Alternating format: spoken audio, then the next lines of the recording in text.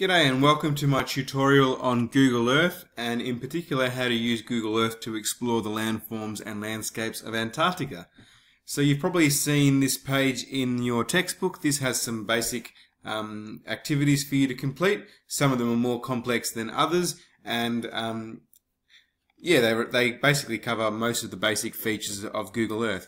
There were a few other pointers elsewhere in your booklet that told you to look up Google Earth and explore this or explore that. So hopefully this tutorial video will help you with those as well. So when you open up Google Earth Pro, and Google Earth Pro is the one that we have at our school, it looks something like this, and you can left click and move your mouse and basically travel around the Earth and see all the different countries there. If you get disoriented, upside down or whatnot, if you go over here and click the N, that's going to arrange north to be up the top again, as you would normally expect. So the first thing that we should do for our basic features is turn on some toolbars. So if we go View, I want to turn on my Scale Legend.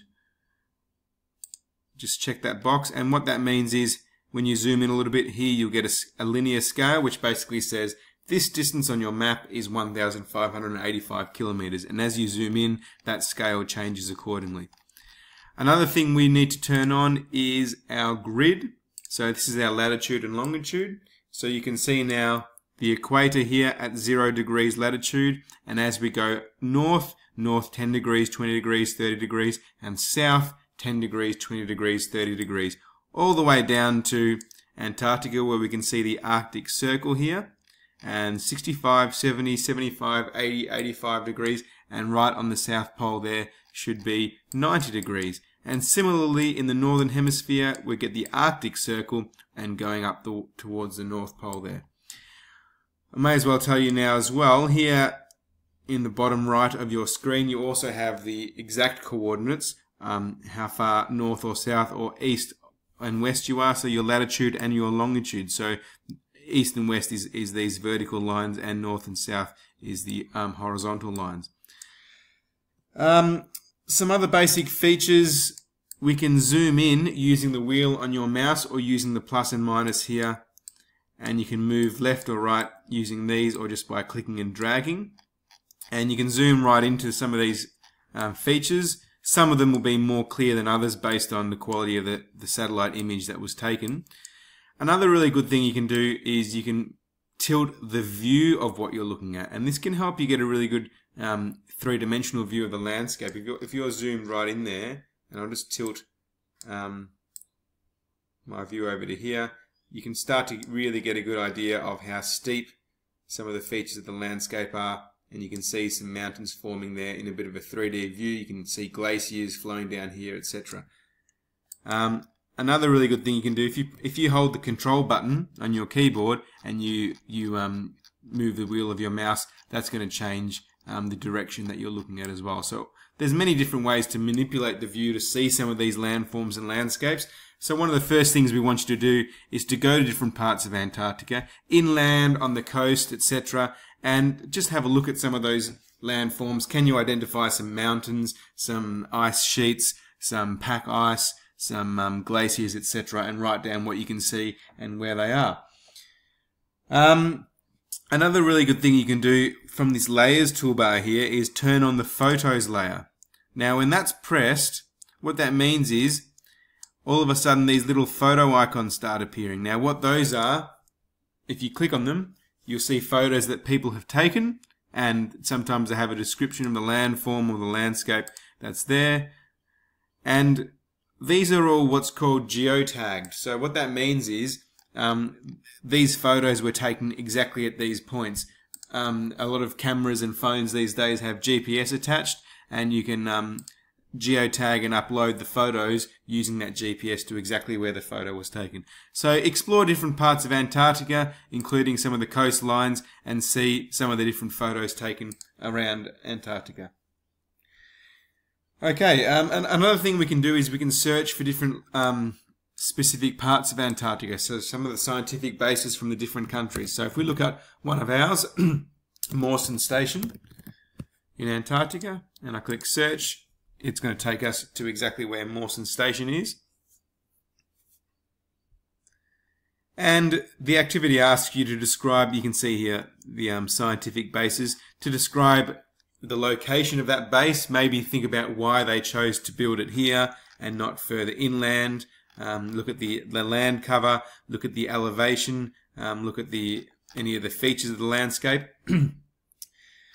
And you can do that for any of the places of Antarctica that we've studied.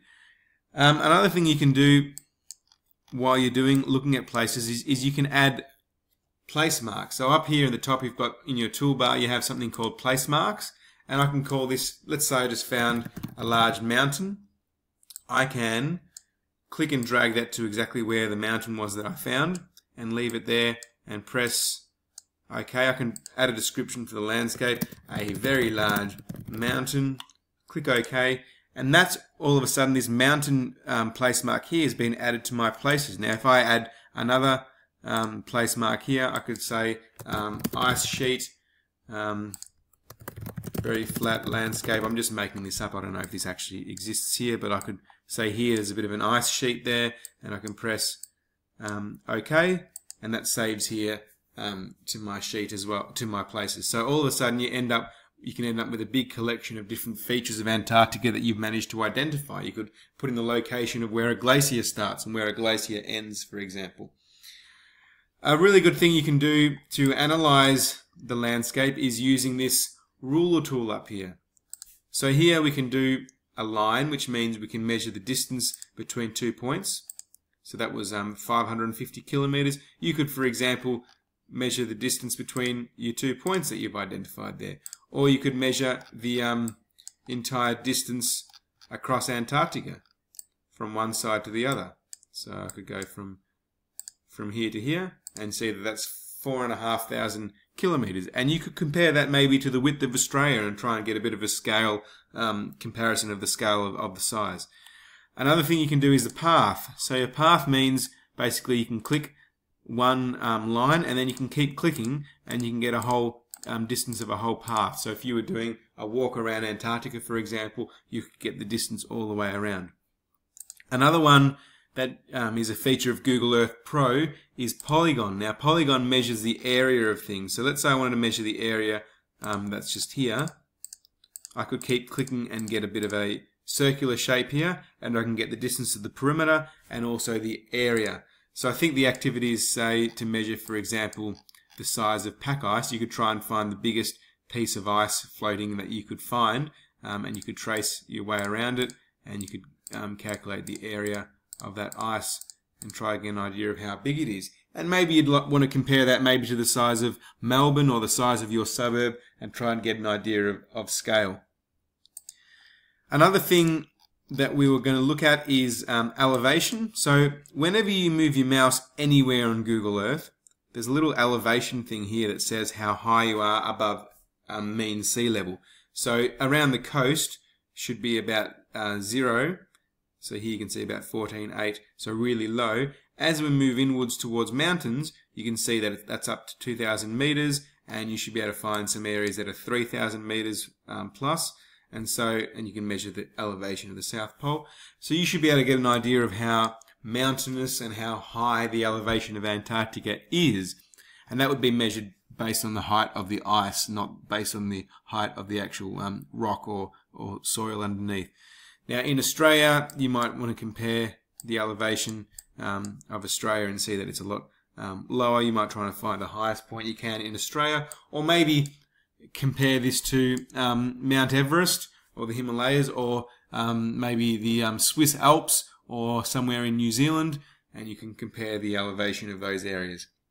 Another really good thing you can do with elevation is you can draw a longitudinal profile.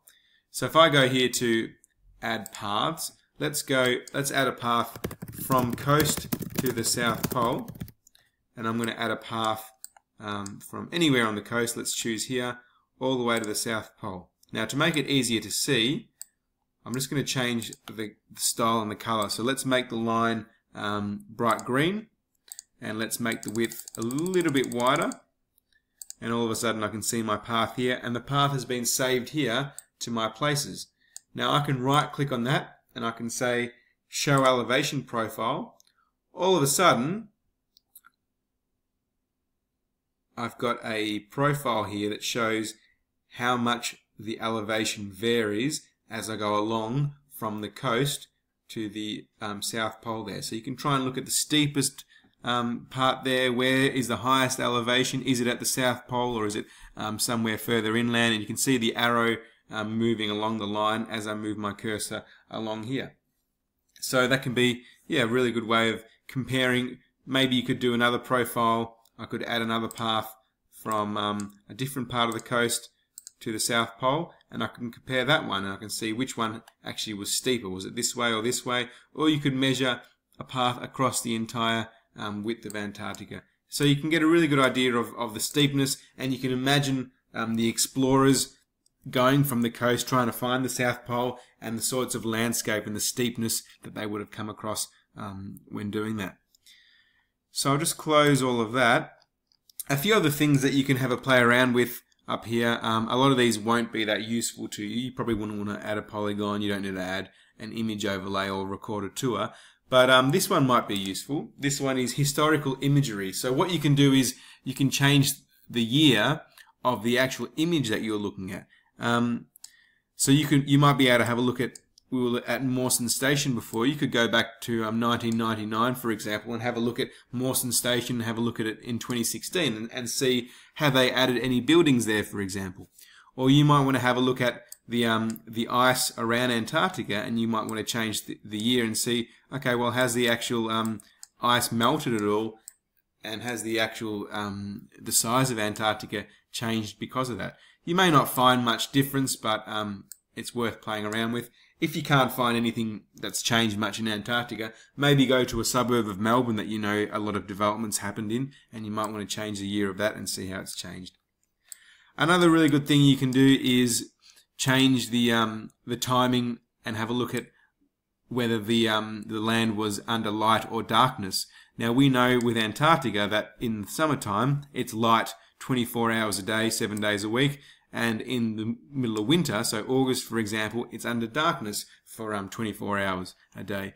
So you might, by playing around with this, you can see whether it's light or darkness at different times of the year. This one here is, you can change it to Google Earth Mars if you want to see what Mars looks like. It's not related at all to Antarctica, obviously, but it's a bit of fun to muck around with. And I'll just go back to Earth. You can also play around with some of the layers here to explore different parts of Antarctica. You might want to turn on, there's probably no roads or 3D buildings to play around with, but maybe some of the weather data or maybe some of the photo galleries. You might be able to see some different data there, so play around with that. And if you've got a bit of time or you want to muck around at home, if you can't see anything useful for Antarctica, try some of these things at other places around the world and you might see some interesting features. Good luck and enjoy!